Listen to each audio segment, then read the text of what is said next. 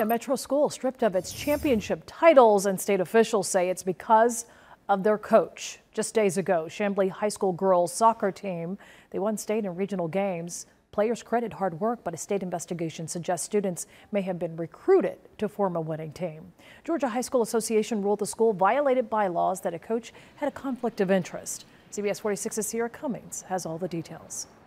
The Lady Bulldogs team says this year's championship was a true story of the underdog finally winning. Their parents accuse opponents of being, quote, sore losers, claiming that's how these allegations started in the first place. Chamblee maintains its coaching staff has done nothing wrong.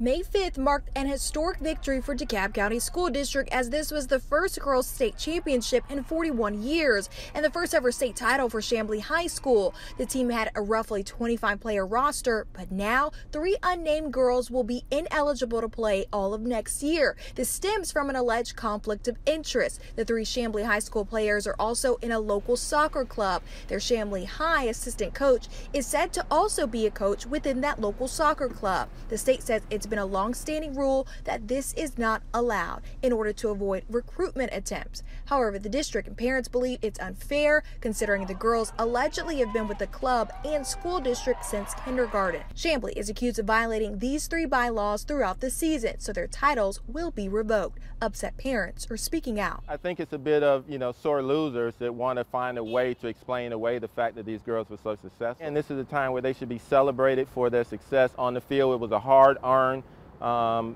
title. They worked hard for this all season long. And the reality is, I think they know that they prove themselves on the field game in and game out. The DeKalb County School District confirms it will be appealing, seeking both its regional and state championship titles back.